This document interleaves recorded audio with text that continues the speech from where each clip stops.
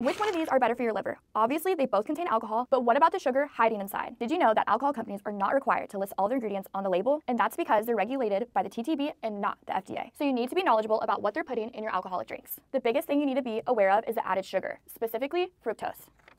Sugar is 50% glucose and 50% fructose, and fructose is what really puts a strain on your liver. According to Dr. Lustig, he found that fructose is gram for gram as hard on your liver as alcohol is. A standard drink has 14 grams of alcohol. In order to find the total liver stress, we must include fructose. How do we calculate this? Let's look at Twisted Tea. So first we're going to take the 26 grams of sugar, divide that by 2 to get the fructose amount of 13. Then you're going to divide that by 14, the amount of alcohol that's in a Twisted Tea, and it gives you 0.93, which is the standard drink's equivalent coming from fructose. So you're going to take the 0.93 and add it to the standard drink of 1, which gives you the total liver stress of 1.93. So for every 1 Twisted Tea you have, you're practically doubling your liver stress compared to just having 1 Happy Dad. So if you're looking to drink smarter and enjoy the next day, avoid the added sugar.